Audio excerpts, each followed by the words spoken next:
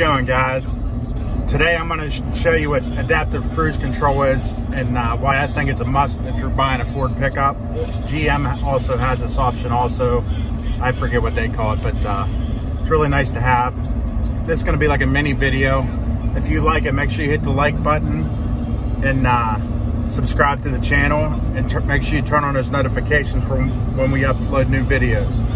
So adaptive cruise control is nice for on the highway where we're speeding up and slowing down all the time. I got my cruise set at 80 mile an hour right now, and you can change your distance, how far back you want to stay off of the car in front of you by changing this bars on the bottom, and you do that with your control right here. You can see I'm not touching the pedals at all. It's speeding up and slowing down on its own. And then I also have the engine brake on. It turns the engine brake on and everything on its own, which is nice. And then you can see traffic just cleared out. It's accelerating on its own. And it maintains a good, safe distance.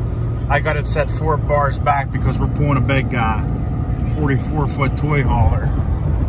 So I got it set so if I do got to slam on the brakes by myself, I got time to still do that. But for the most part, it stops on its own. We've come up on some traffic rolling 50 mile an hour, and it slows down on its own. You can see it just cut down. We're decelerating now.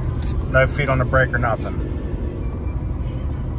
And then watch this, traffic will clear out, start speeding back up.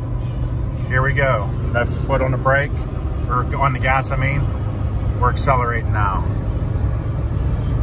Maintaining that safe speed with the distance.